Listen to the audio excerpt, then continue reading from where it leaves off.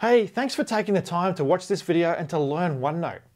We want as many people as possible to learn how to work effectively with tools like OneNote, Office 365 and Surface. So please refer this series to your friends and colleagues. If you really want to have an impact with your team, the most effective way is to set aside time each week to improve your digital skills. You can set up this process in your organization with our Microsoft 365 coaching programs. Check out the link below to see our instructor-facilitated coaching programs and contact us for more information. Are you ready to get productive with OneNote? OneNote has some great features designed to help you to take effective meeting notes. If you're using Office 365 for your mail and calendar, on the Insert menu in OneNote, you'll see a button that says Meeting Details. Click on that button to open up a sidebar that will show you a list of all of your upcoming meetings for the day. Click on one of the meetings to insert the details of that meeting into your page.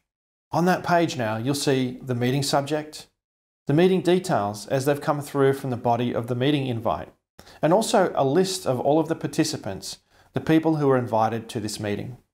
And when you think about your meetings and how they often get started, those are critical pieces of information.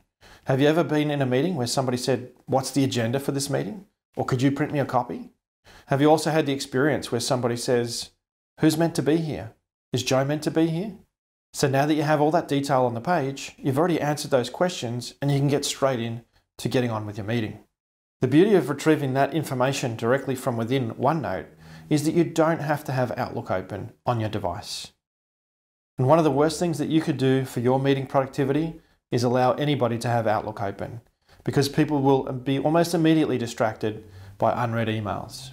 So now that you've got the details that you need on your page in OneNote, take your notes. If you're typing notes or handwriting notes, just take them below the meeting details. I recommend that you take these meeting notes in a notebook that's shared with your colleagues so that they can collaborate with you and follow up with you after the meeting on not only the meeting minutes, but also the action items from your meeting. So now that you've been introduced to a new collaborative way of note-taking, you're ready to get productive with OneNote. One of the best things that you can do with OneNote is take your meeting notes in OneNote. OneNote has some, OneNote is designed, what did you say? What was that thing we just said? OneNote has some